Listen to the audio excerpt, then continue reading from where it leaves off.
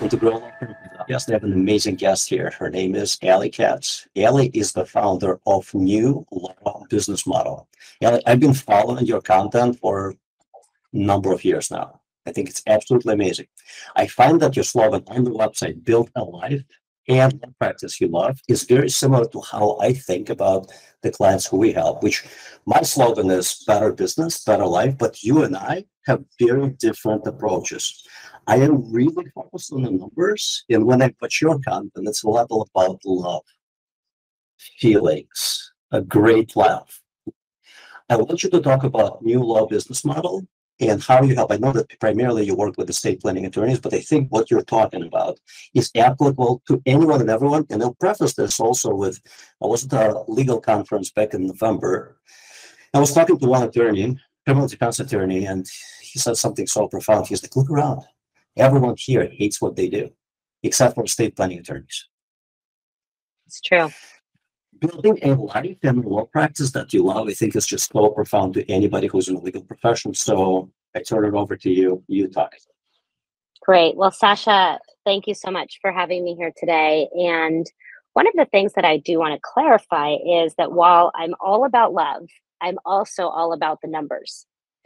And the numbers actually are part of what lead to love.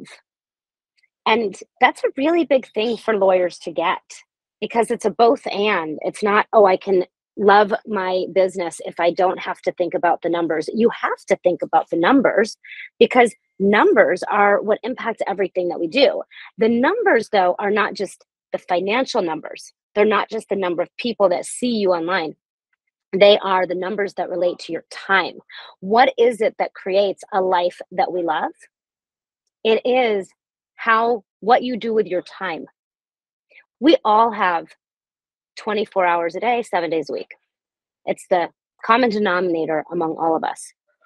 And it is our time, energy, and attention that are non-renewable resources. Money is actually infinitely renewable, especially for lawyers, Sasha. When we start thinking about the numbers in the right way, which I think you're really going to get this and maybe already even agree with it. Once we start thinking about the numbers in the right way, we realize, oh, wow, if I'm using my law degree to provide a high value service that people want and need, no matter what happens in the economy, no matter what happens with the AI, a high value service that people want and need. And I know how to educate people in my community and bring those people into an intake and engagement structure with the right numbers and engage the right number of clients at the right average fee every month. Wow, money is infinite. Money's not an issue anymore because I can make more of it. What I can't make more of is my time, energy, and attention. And so we want to use numbers to map out exactly what does a law practice look like that allows you to love your life, being built around a service that is high value, that you love to deliver to clients you love to serve. It's why people love estate planning. It's why what you said, the only lawyers that love what they do is estate planning lawyers, because we don't have to deal with opposing counsel. We don't have to be at the whim of the court system. We get to work with clients we absolutely love, and we can say no to the clients that we don't want to serve, because we know we can only actually serve if we're doing it in a really high value way. The lawyers in our programs, they will only serve between 4 and let's call it 20 new clients a month, depending on the practice model they choose. There's 3 practice models. There's one of the numbers, 3 practice models. And within those practice models, they're serving between 4 and 6 new clients a month. That's our solo. 10 to 12, or maybe 12 to 15 new clients a month. That's our staffed practice model. Or 20 and up new clients a month. That's our $1 million empire builder. But when that's all that you know that you need to serve each month, 4 to 20, the most, let's call it at an outlier, we have some lawyers that are doing 40 a month, right? So there's still only 500 new clients a year. You know exactly what that average fee is. Then you can build a business around those numbers, especially, Sasha, when you know that you can engage 80% plus, and that's our minimum, 80% plus of the people you sit down with who need your services. Many of our lawyers engage 100% of the people they sit down with, or very close to it, of the people who need their services. That's part of why they love their lives and law practices. Because a big reason why lawyers do not love their law practice is they feel like they have to convince people to work with them. They meet with so many people who are like, oh, how much is a will? Oh, I'm just shopping around. Oh, I have to think about it. It's, nobody wants that, right? We don't like that. It doesn't feel good to have to like persuade people to work with us, to feel rejected all the time, to feel that people don't even like us, don't appreciate our services. Well, with estate planning, because of the numbers, we get to love our lives and law practices, because you have an average fee when you do it the way we teach of $4,000 to $6,000. That's your minimum average fee. Some clients will pay just $2,000. Some will pay $8,000. Some are going to pay $10,000, $12,000, $20,000 if you're doing the higher end services, but average $2,000 to $8,000. So $4,000 to $6,000 on average, and you engage 80% minimum of the clients you meet with. Now you've got a business. Now you can build that business into a business that you love, with a service that you love to deliver for people that you love to work with. It's built on the numbers, but at its heart and soul is love. You only do what you love. Mm. That's very interesting. I've never heard anyone put it so eloquently as you just did.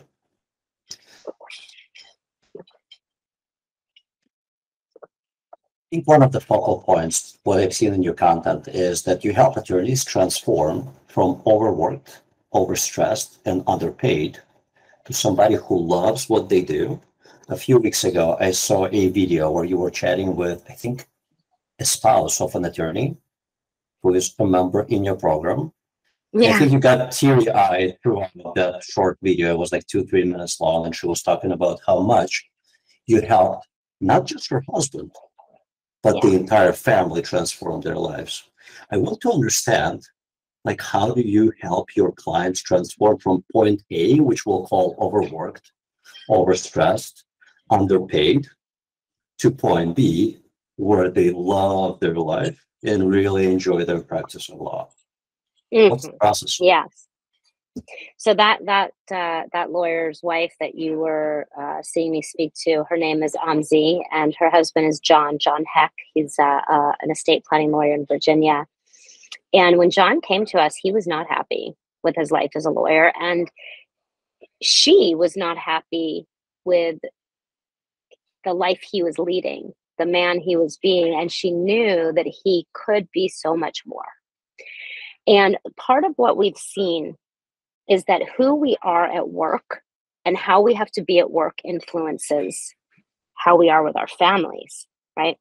And I really got this when I had an in-person event. And at this in-person event, I asked the lawyers, why did you join us?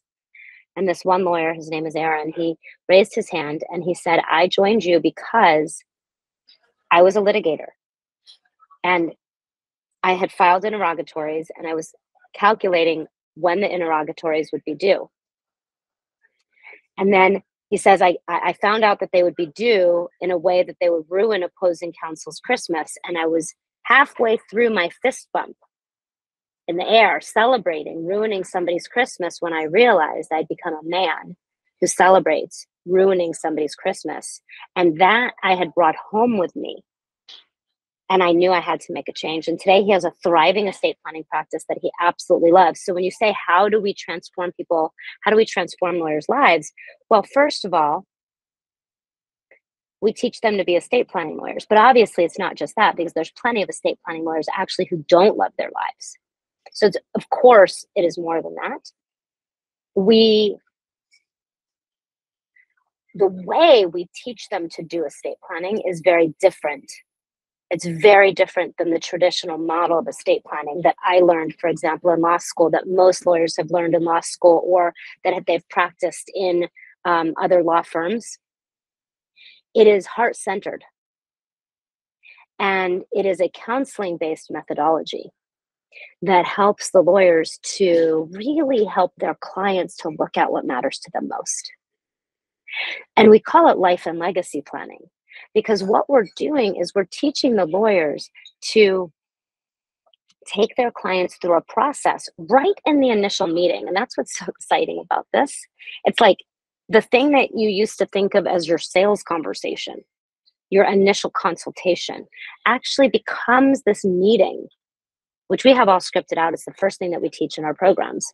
It becomes this meeting where you have such a heart connection with your clients that you actually really feel love for them, and they actually really feel love for you.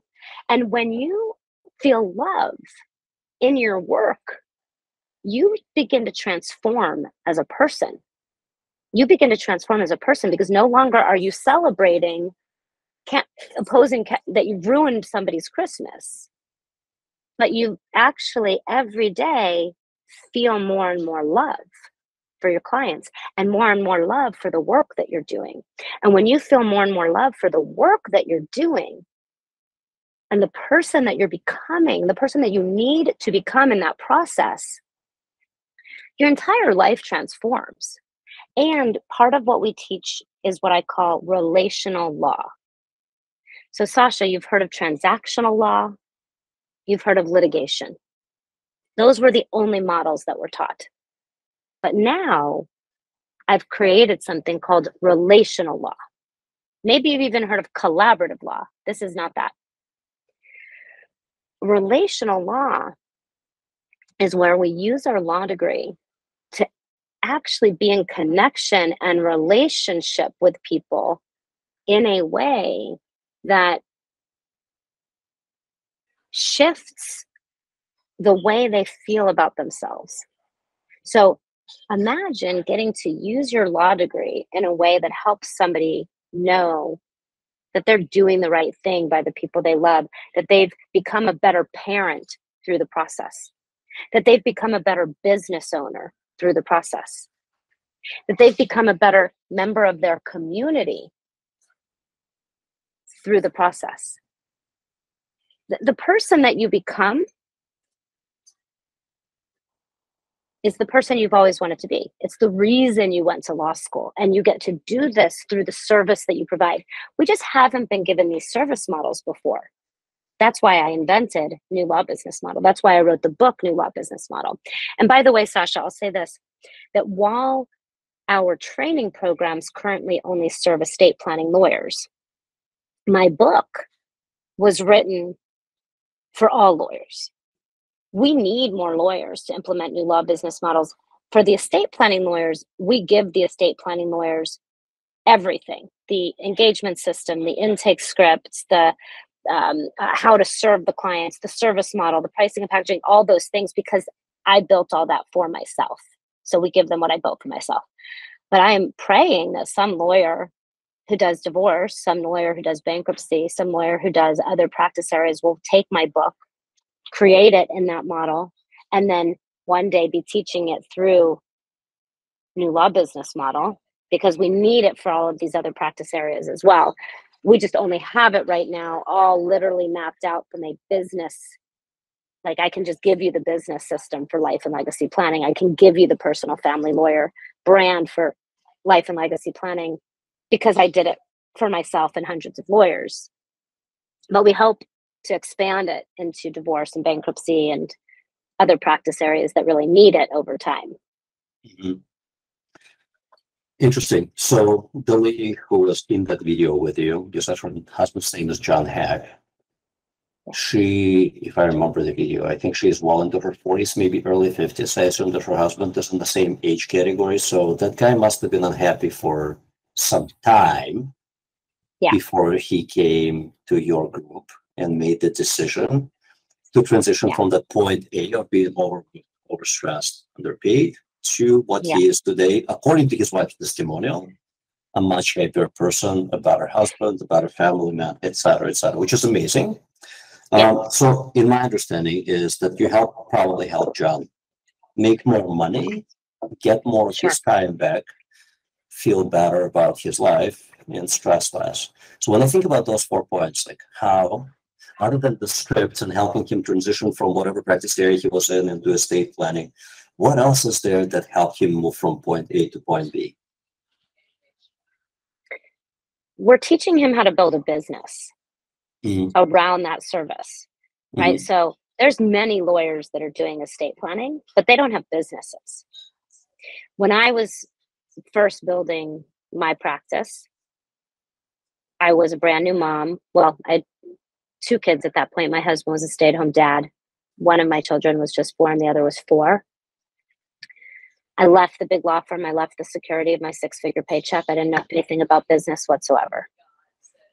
I had to reinvent the wheel from scratch. I was doing estate planning. I was even part of an organization where I saw other lawyers that were like charging $5,000, $6,000 for an estate plan. It's like I knew that I could do that, but I wasn't doing it. So half the time I would meet with somebody and they'd leave my office without hiring me. Or the one time that I finally did engage somebody at $5,500, they called me 2 weeks later to cancel because they'd found what they thought was exactly what I said I would provide for less than half the cost at 2,500, and I couldn't explain the difference between what they were paying me 5,500, they were paying that guy 2,500. And one day I came in on a Saturday expecting to have 3 client appointments, which would pay my all my bills for the month. I thought I'd be making $10,000 that month, and all 3 of the clients canceled. So all of these times I wanted to quit because I didn't know how to build a business. The first person I hired was like the worst assistant you could ever imagine having, right? And then when I looked around the office, I was renting office space from an estate planning attorney who had been in practice 25 years. And I was trading him. I didn't have money. I didn't have money at the time. So I'm trading him 20 hours a month for the rent because I didn't have any money to pay rent. So I would go into the office and I'd see these other lawyers and they're working all hours of the day and night because they had to. It wasn't like law firm management was making them do it. They were the law firm management. But they didn't have any lives because they didn't have any systems. But I didn't even know what systems were because I didn't know anything about business, right? So that's how it is for most estate planning lawyers. You know, maybe they're charging $1,500 or $2,000 for an estate plan, and yet it's hard for them to even get that, especially now with the rise of Rocket Lawyer, trustandwill.com, LegalZoom, all these things, right? That now we're competing against. I didn't even have to compete against that 20 years ago. So what we're teaching John, or what we've taught John, is how to build a business. So what we start with is the service model. What we start with is learning how to do life and legacy planning, learning how to do estate planning in this unique way that we teach that increases the value of the service, because you've got to have a high value service. So that's the first thing. The second thing is we touch on how to engage clients, because if you don't know how to engage clients, you don't have a business. So for example, Sasha, your services are all about marketing, and many lawyers think, oh, I got to market. And then they say, oh, my marketing's not working. What's really not working, and I bet you see this all the time, is you're generating leads for them all day long, but they're not engaging the clients because they don't know how, because they don't have systems in place to make sure that their marketing turns into paid clients. So the very first thing that we teach after the service is how to engage clients using our proprietary model. And that proprietary model in and of itself is the transformational, heart-centered, counseling-based methodology right from the start. So now I know how to engage clients and get hired. Now it makes sense for me to build a business. So then we teach the lawyers how to build a business around that service, how to get out in their community and be a leader, how to get out in their community and educate people, how to build a team, how to invest in their marketing in the right way, when to build a website, what to put on their website. We give them all of that. When to start doing presentations, what to do in the presentation. We give them all that. So then we're teaching them how to build a business. And then if they need more support on the heart-centered level, we have some in-person trainings where we teach the art of connection. The art of connection. How do I connect with myself? How do I connect with you? How do I go to a networking event and have everybody that I meet there say, wow, you don't seem like a lawyer. How can I work with you? Because they're just like wowed by you. So we teach that as well. And when you put all of that together, you've got a happy lawyer who loves their life and law practice, especially when you add in the community component, right? Because all of that is in service to being what we call a personal family lawyer. And Sasha, today we have over 460 lawyers that are licensed by us as personal family lawyer firms to utilize our brand, to be listed on our website, to utilize our marketing, to utilize our website copy, to utilize our article content and our presentations. And I know you offer SEO as one of the things that you do. So I will say that we don't do SEO for them. They have to customize what we give them to have it really work. So it's personal to them, but we give them the base level of everything so they don't have to reinvent the wheel. And that makes them happy lawyers too, because that's a lot to reinvent the wheel. The valuable points there. I think the one that I really appreciate, and this is something that I also talk about with lawyers in my speeches, my writings, that the lawyers who are very successful by any measure of success tend to be the ones that developed a great deal of business acumen, which is not something that's taught in law schools. It is taught to a somewhat of a limited degree in business schools. And the reason why I say it's to somewhat limited degree is because right. lawyers are small business owners. 67% of all lawyers work in law firms with fewer than 10 attorneys. Those law firms, Right. whether your name is on the door or not, you own a business. You eat what you kill. That type of business acumen is not taught in Harvard Business. It's not taught in both School of Business here in Chicago. It's just not taught. This is something that you either have to learn on your own, which I get to speak to hundreds of lawyers every year.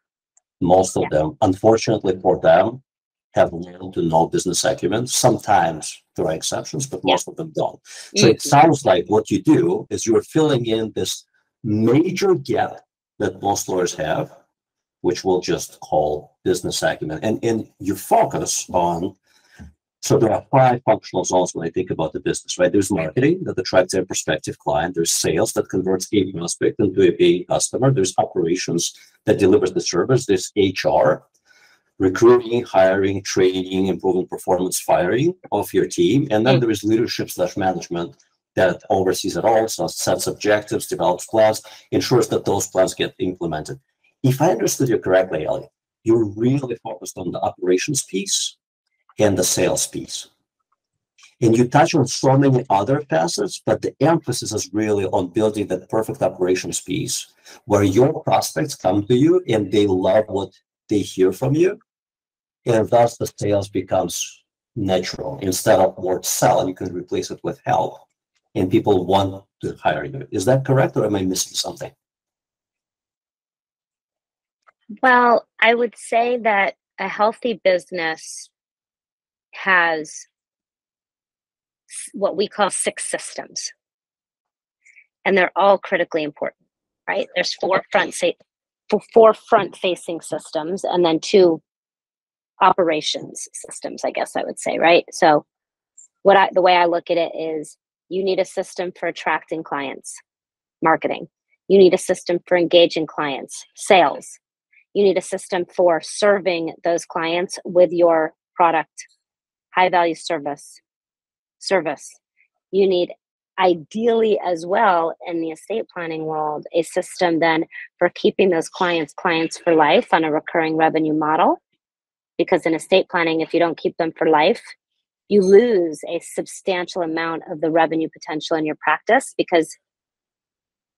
and the impact, because then you end up putting in place just documents for people that are going to fail when their family needs them because they're not updated, assets aren't owned in the right way.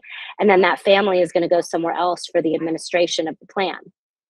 So you've just lost half of the value of what you could be providing. So then the 4th system is a system for keeping those clients for life, for serving them for life. Those are the 4 front-facing systems.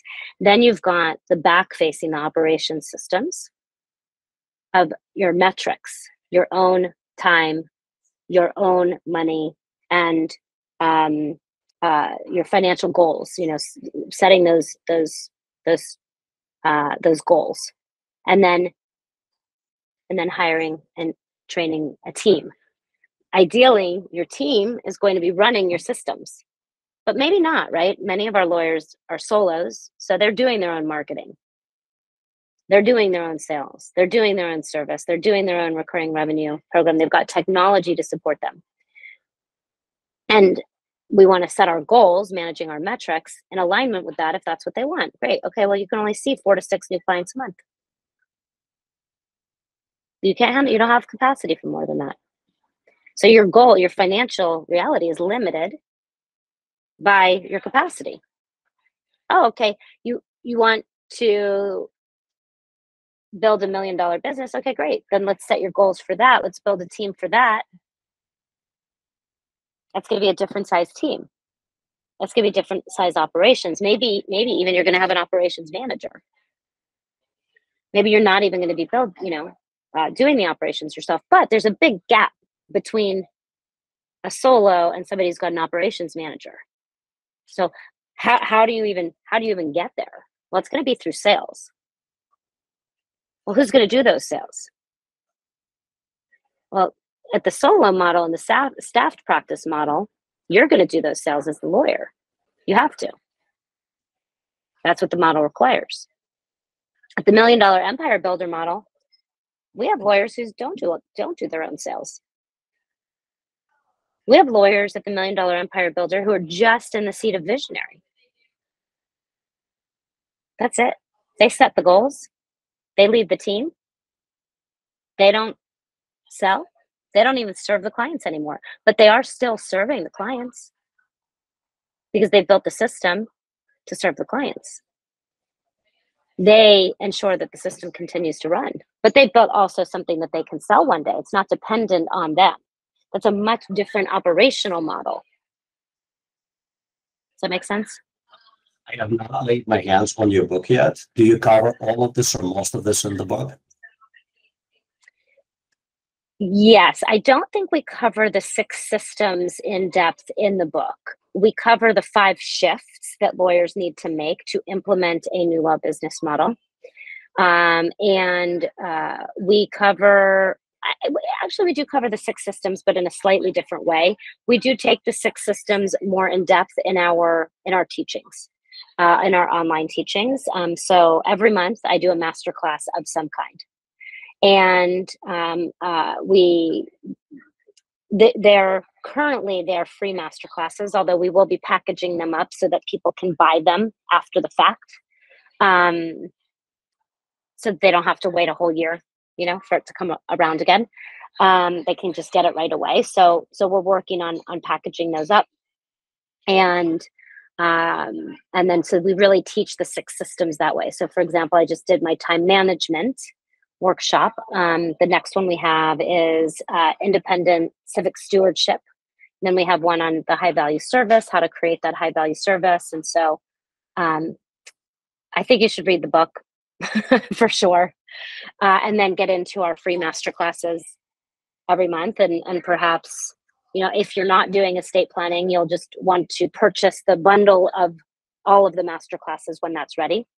And the best thing that people can do really, Sasha, is to, if they do estate planning or want to do estate planning, is to just join us as a personal family lawyer firm, and we'll just literally hold their hand through the whole process and walk them through the whole process.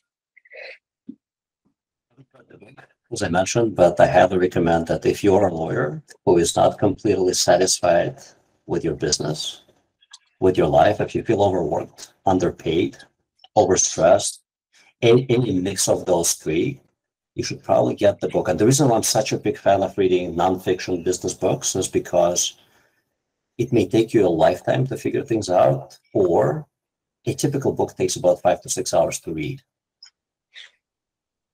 Yeah. And a shortcut. Yeah. Well, and I will say that everything that I've created, literally everything that I've created, has happened because I saw somebody else go first. And so in my mind, I have been able to expand my own possibility, my own thinking of possibility, by reading from other people who have done what I wanted to do.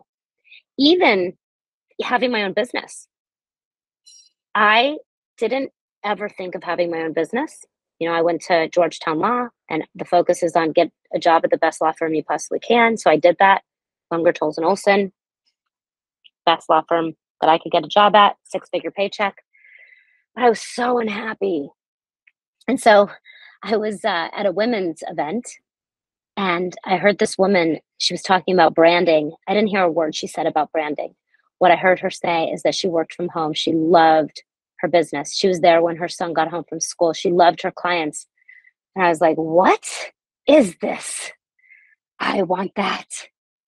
And I went out and I bought her book right then and there. Again, not because I desired to learn anything about branding at that time, but because I wanted to get a clue on what did she do to have this. Funny enough, I ended up in the acknowledgement section reading her acknowledgement to her coach. And this was 20 years ago. Coaching was not a thing. And I was like, coach, what's that? And I contacted her coach and ended up hiring her coach, even though my lawyer mind was saying, what's this coach going to teach you? You graduated first in your class from Georgetown Law. This coach is not as smart as you.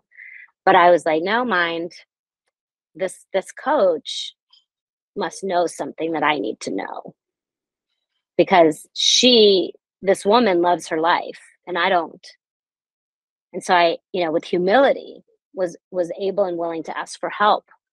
Yeah. And just throughout my life, the only reason that I've done anything that I've done is because I've seen somebody else do it. If she can do it, I can do it. If he can do it, I can do it. If they can do it, I can do it. And I've gotten myself close to those people who have done what I wanted to do, overcoming a lot of mindset blocks along the way, so that I could do it myself. And any person that's listening right now, any lawyer, please use me as an example of, if I can do it, you can do it. If I can do it, you can do it. You can love your life as a lawyer. You can absolutely, no matter what, if that is what you want, you can. And please use me as a living example. And I promise that you'll find some inspiration in my book, as well as some very practical steps that you can take to love your life and your law practice. What you just said, I always think that most people who have become very successful have learned from the others. One of the best examples that I know of, and everyone knows this name, is Warren Buffett.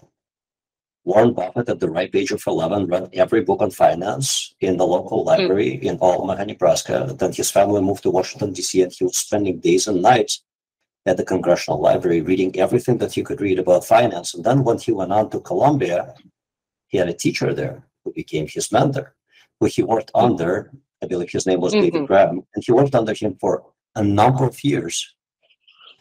Nobody's a genius. I've been operating businesses since end of 2000, so a little over 22 years now. For the past decade and a half, I've had coaches and advisors, There was no point in that time when I thought that was a waste of time or waste of money. I see that every year my business keeps getting better, and I can attribute at least a part of that growth to my advisor. I hire my advisors very tactically. When I see an issue in my business, I hire an expert in that issue, and we usually work together for a year, and then we reevaluate if the problem has already gone away, or if the problem is still there, or I just want to make it grow bigger, then we continue.